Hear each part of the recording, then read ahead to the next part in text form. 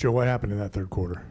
Lost our offensive purpose, lost our game plan discipline, allowed them to get out in transition, get second chance shots, didn't guard the three-point line. This is your fourth home loss. I know I asked you that question in practice yesterday, but again, you're 500 at home. How does that keep happening? I don't think that has anything to do with the fact that, we won 3 out of the 4 quarters. We got away from who we are in the third quarter, whether it's home or away. It's the details, it's the margins, it's the little things. We've shown we can do it both home and away, and I don't think that matters as much as what our mindset is during certain stretches. When it's going like that, I mean, you gave up 46 points in that third. Obviously, if you knew how to stop it, you would have stopped it. But, I mean, that's where along the way could it have been stopped where it wasn't?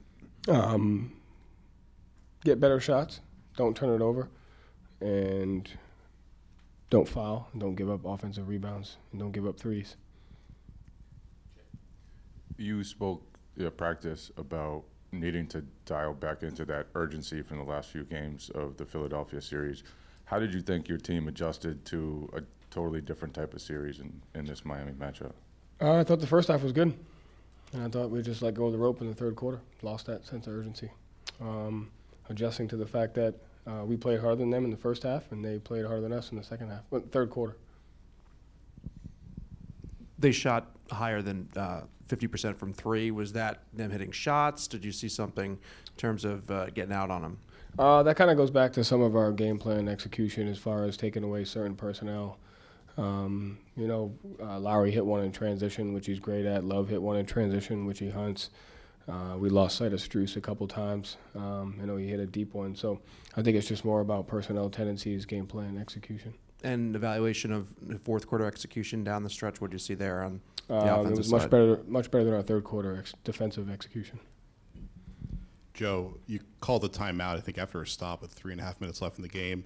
What were you telling the team you were looking for, and how come you think you guys turned it over like several times after that? Just our spacing. It was a use it or lose it. Had 3, used 1 before 3.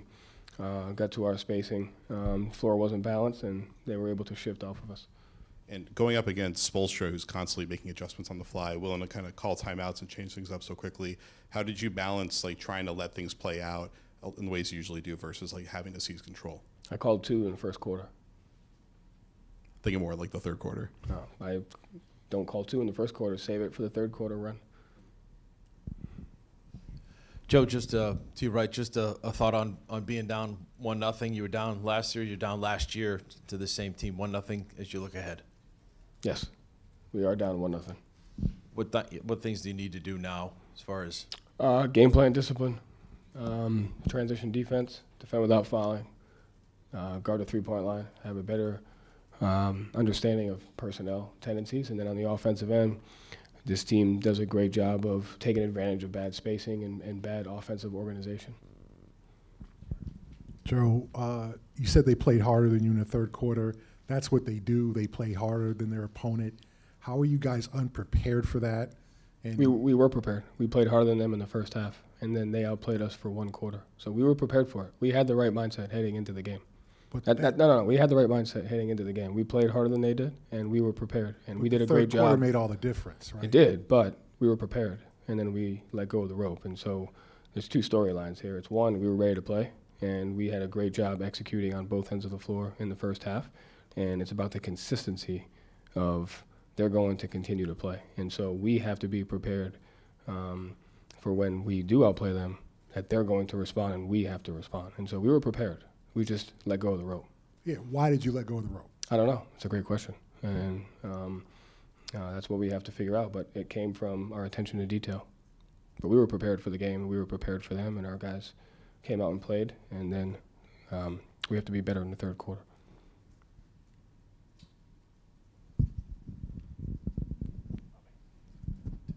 Joe, you've mentioned a few times getting away from the game plan. What specifically veered out of what you guys were trying to do, I guess specifically for the defense you're referring to? Just giving up threes in transition. I thought they got out in transition. They were able to get some leak outs. They were able. We got cross-matched a lot in transition, which put us into some difficult spots in the half court and just lost sight of their shooters. And then they got some offensive rebounds on us in that third quarter as well. You mentioned the preparation being where it needed to be. You know, Al saying what he did in practice yesterday, and you know, Malcolm mentioning that. Did anything kind of, you think, spill over from a preparation? We won 3 out of the 4 quarters. We lost 1 quarter because we dropped our sense of urgency. So no. And was that just from kind of the position you were in going into halftime, you think? Yeah, I mean, I think some of that has to do with it. I think also we played harder than they did in the first half, so naturally they're going to respond. And when you're playing at a certain level, especially against a team like this, you can't just think that what you did in the past is good enough. And so we have to adjust our mindset regardless of what we're doing in one quarter. We have to raise our level of urgency. We have to raise our mindset, knowing that they're going to respond. And that's what this series is about, is how long can we stay the more competitive, the more physical, the more disciplined basketball team.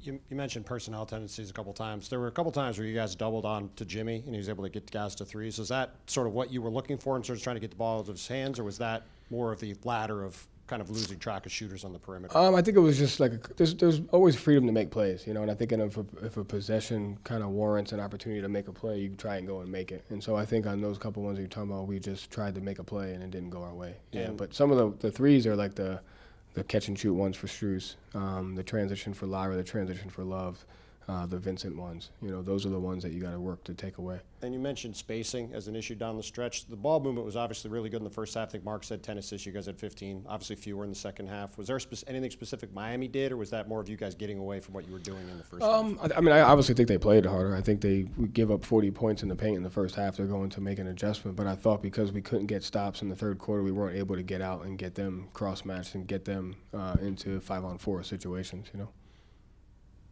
Joe, you talk about let go of the rope. That has been a pretty consistent thing throughout the course of the season. You guys have multiple instances of that. Why haven't you now in the Eastern Conference Final, why haven't you guys been able to break that habit? Yeah, I think it just goes back to like who can stay the more competitive, physical, detailed team the longest. And so we do it for long stretches. And, you know, we just have lulls at times, and we got to be better at not having those. Thank you, Joe. Thank you.